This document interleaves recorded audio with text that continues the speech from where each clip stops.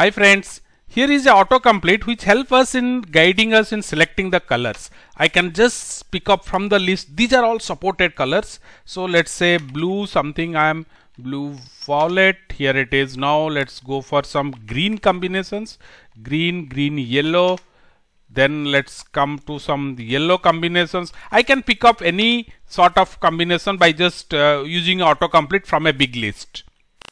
Here is a list of all the colors supported by Tkinter. You can see the name and red, green, blue values, and the hex code is also available, and you can download the Excel file also with all this data. So these color names directly can be used in our Tkinter applications. Before we integrate the color list, just understand that in the part 1 of this autocomplete we have discussed about the layout issues, and in the part 2 we have discussed about the arrows, enter keys, and the entire source code is also available, and we discussed in detail how to create this. We'll start from here where we'll first create the source of it. So for the source we'll import pandas as pd because we want to read the Excel file, and if you can read in other ways also you can use it, but pandas is the easiest way. We want to create a list with our name of our colors. So we'll say now once we are imported, let's just paste the path of it. So the downloaded Excel file is, in my case, it is here. In your case this will bound to change it in your location where you are downloaded. Now I am using read Excel to create a data frame using the data whatever is available in the Excel file. That has around 761 rows of data are there, and that gives one of the column leftmost is the name. So what I am going to do is I am creating a my list. My list is a list which will be using as source of data frame, and the column in that is name. So name, this is the column name. So this particular column name, and I am values, and I am creating a list using that one, to list. So now I have my list as my source. Now in our original script where you have discussed in part 2, there is a my list is already there. Now this list will remove. Now I have a here this my list will be considered as source. So I'll just write it here, data source. Whatever the autocomplete, the list will be whatever we are getting is taken now from the list.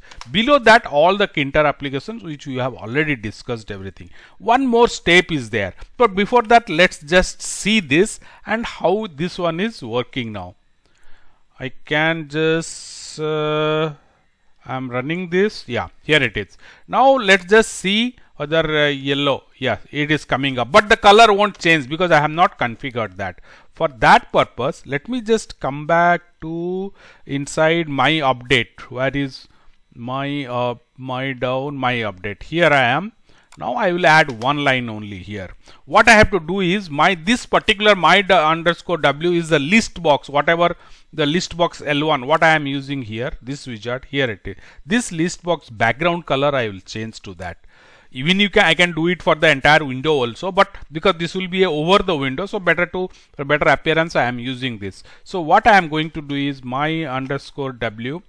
Okay, if you are getting confused at the source, my root is also my underscore w. So for that let's just put it as 1 here, so that will be differentiate, and value here I will use 1. Now here 1. So this I am using config. What I am, one of the option is BG or the background, that is background color, and this I am equating it to value. Now let's just save this and running. You can get the details here. Let us see where is my window. Okay, the previous window I have not closed it, sorry. I have to close this, and now again running, it should open up. My window is here. Okay, now let me just try yellow 3. You can see this is actually the list box. If you read the part 2 of it, you can understand how this list box is managed. So now let me just go for red, fine. Now let's go for some gray. Lot of shades are there. Gray, you can see many shades will be there. So higher the value, the light color it will take. So this is the gray shade. Now let's go for. So this entire list I need not remember or find. It can be used as a easy tool to get what set is required in our application. And these names are supported by Tkinter also. So that's all, friend. The entire source code you can download it and read the part 2 of our autocomplete. Beyond that, we have just changed the source and configure the background of our list box, and that should help you. And download it and use it and experiment with that. And if you have any doubts, suggestions, questions, or any ideas, use the comment section below to post it. And I request you please subscribe to our channel and share with your friends and press the bell icon so you will be notified. And thank you for watching.